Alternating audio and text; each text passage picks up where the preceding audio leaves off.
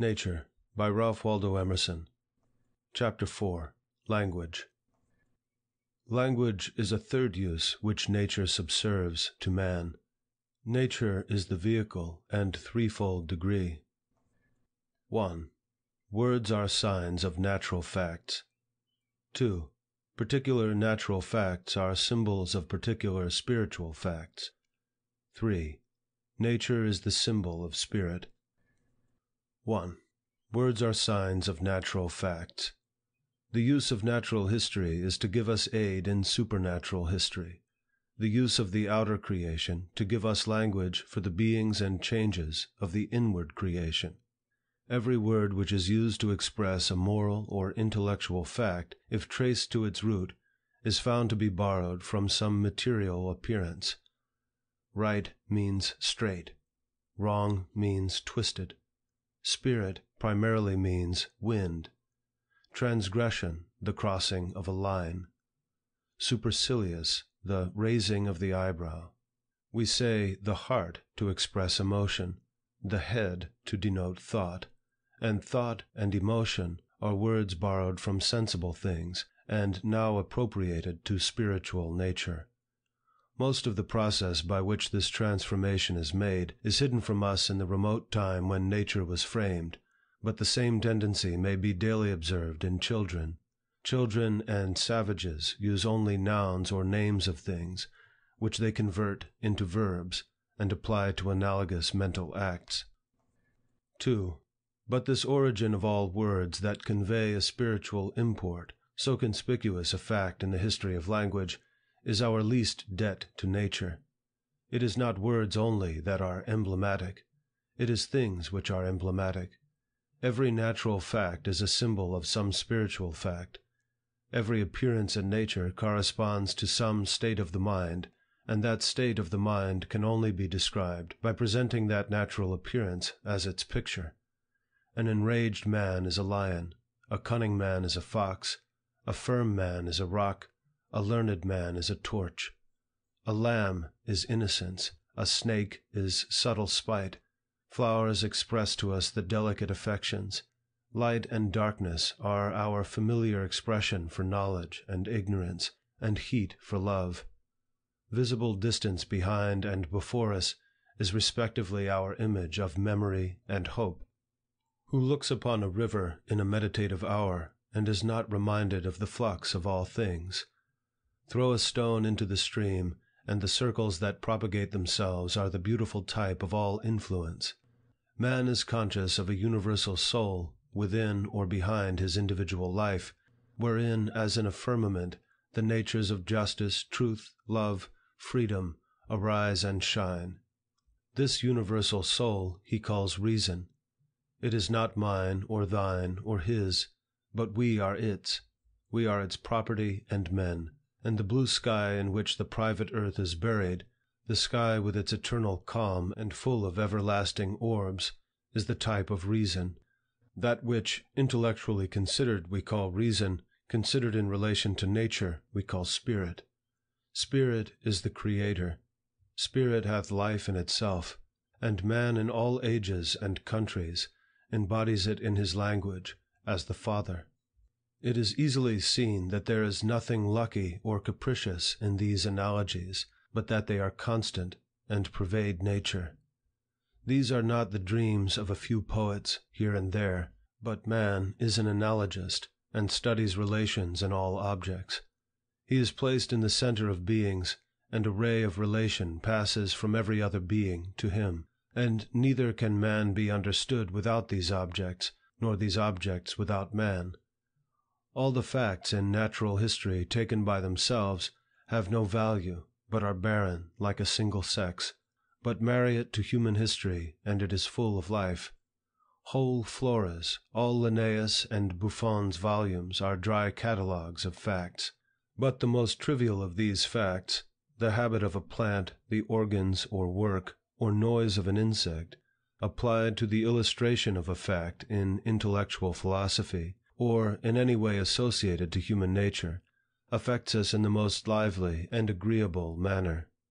The seed of a plant, to what affecting analogies in the nature of man is that little fruit made use of in all discourse, up to the voice of Paul, who calls the human corpse a seed. It is sown a natural body, it is raised a spiritual body. The motion of the earth round its axis, and round the sun, makes the day and the year. These are certain amounts of brute light and heat. But is there no intent of an analogy between man's life and the seasons? And do the seasons gain no grandeur or pathos from that analogy? The instincts of the ant are very unimportant, considered as the ant's. But the moment a ray of relation is seen to extend from it to man, and the little drudge is seen to be a monitor, a little body with a mighty heart, then all its habits, even that said to be recently observed, that it never sleeps, become sublime.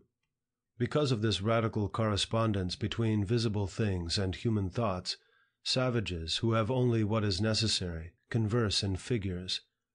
As we go back in history, language becomes more picturesque until its infancy, when it is all poetry, or all spiritual facts are represented by natural symbols.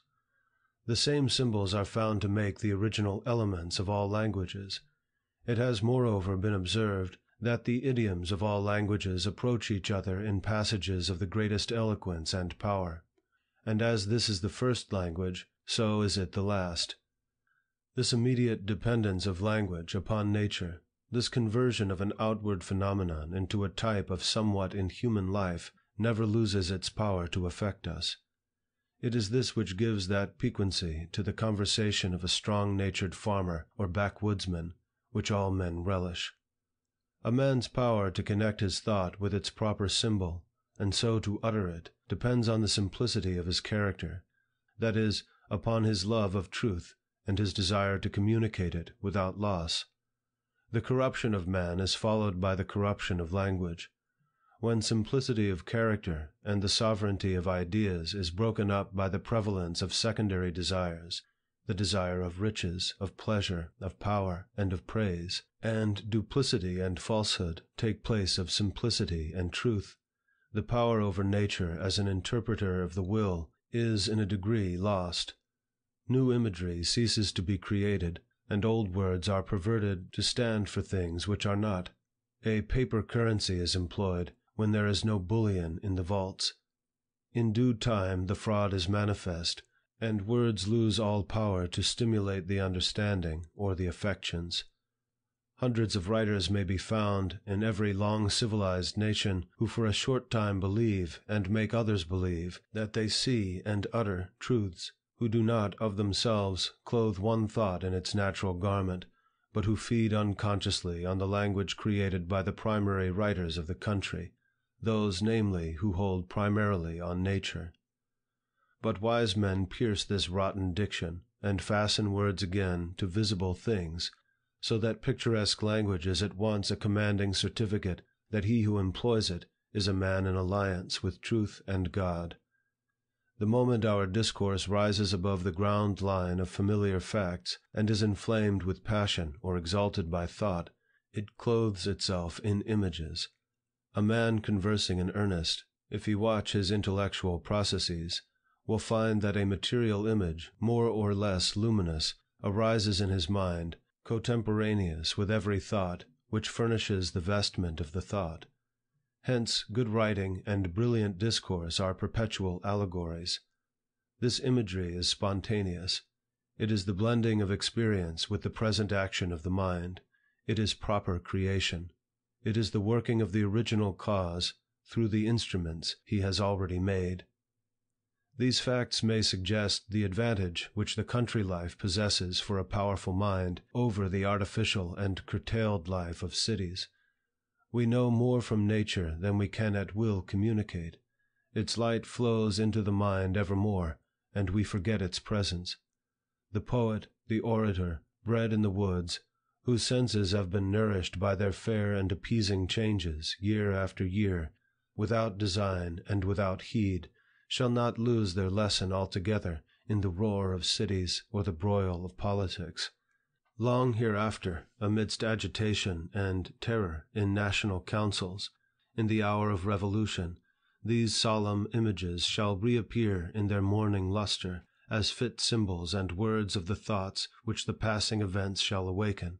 At the call of a noble sentiment, again the woods wave, the pines murmur, the river rolls and shines, and the cattle low upon the mountains, as he saw and heard them in his infancy.